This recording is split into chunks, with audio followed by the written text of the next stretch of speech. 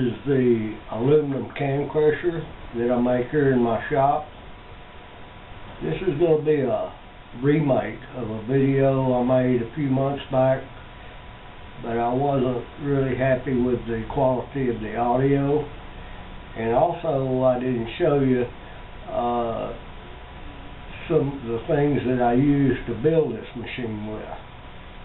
This time I'll try to accomplish that. So it's all mounted on a 2x12, 3 feet long, and it weighs 60 pounds altogether. So yeah, it makes it convenient if you want to move it from one location to the other. It's not very hard. And it's fairly compact, as you can see. Now I'll be removing the chain guard, which I make this in my shop myself too. It's a fiberglass molded cap with expanded metal, aluminum metal, that you can get at the hardware store. And I call it the MACC 20, the MAC 20, and that stands for Motorized Aluminum Can Crusher, and it crushes 20 cans a minute. So I'll set this aside and I'll show you the components of this machine.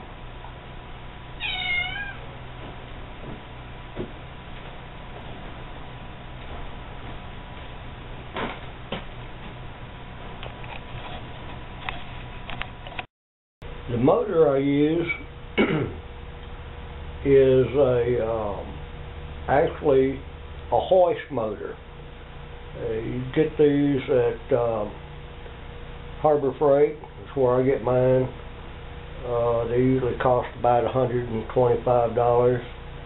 You might catch it on sale sometimes. Now it comes with a mounting housing. So when you get it, you'll want to take it out of the housing and remove the spool. It comes with a spool of cable, small cable. So you just take that off, and then on it I have a 3-inch sprocket, heavy duty, and on the end of the shaft I have a shaft support, because when it's crushing a can, it pulls on the shaft quite a bit. So this helps prevent wearing out your bearings and your seal.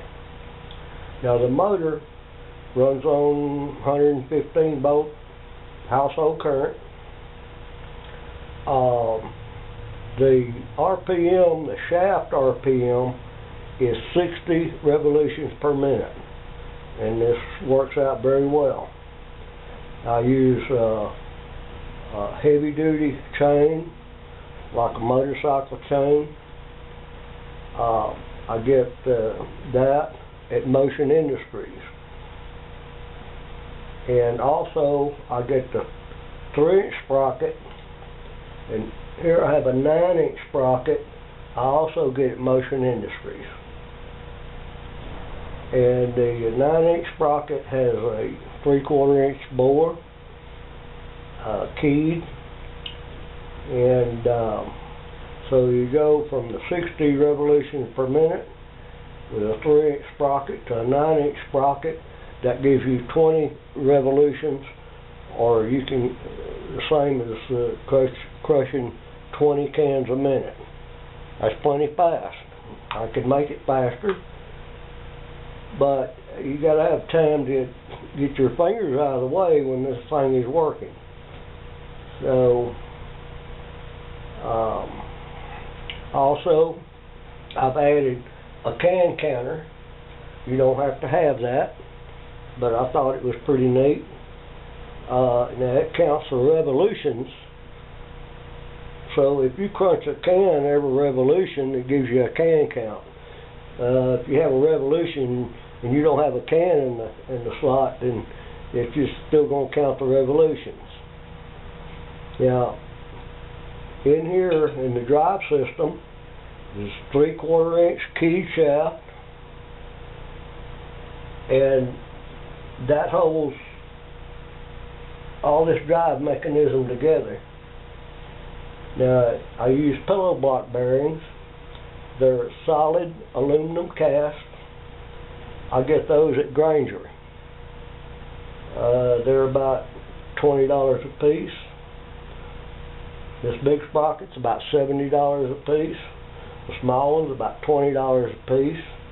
And the chain is about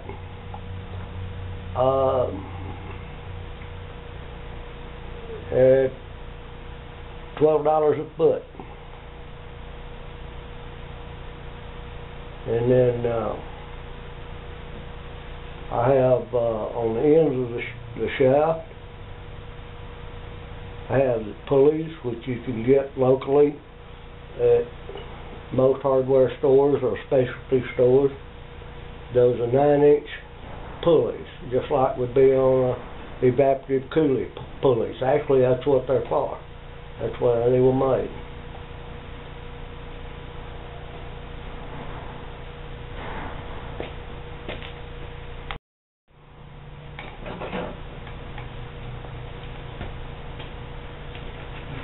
Also like to add that the motor comes with a remote, so makes it real convenient. And you have to be careful if you have a can counter on it. You have to be careful to always run it forward. If you run it backwards, you need to protect the can counter because the push rods will come back and damage it. Okay. This is my push rods, the 3/4 inch steel. This I call the hammer, and this is called the anvil. They're made out of 1/4 inch steel angle, and the push rods drive the hammer. And I have a hammer guides, so that the hammer stays centered all the way through its cycles. Otherwise, it has a tendency to go off to one side or the other once it starts crushing the can. And I have these on here. I don't have to have these, but when you drop a can in, it keeps the can in the middle, so it won't let it roll out to the side when you be chasing it around. And then here I have the support for the anvil. There's a lot of pressure put on that anvil when it starts crushing the can. And also this is adjustments here, so if you need to make your crush a little tighter or a little looser, you can adjust it here and move the anvil back and forth a little bit. 1/2 inch seems to work just right, and that's what I have this one set on. But if I ever wanted to change it, I could. Now I'll set up and put the chain guard back on, and we'll crush a few cans with this so you can see how that works.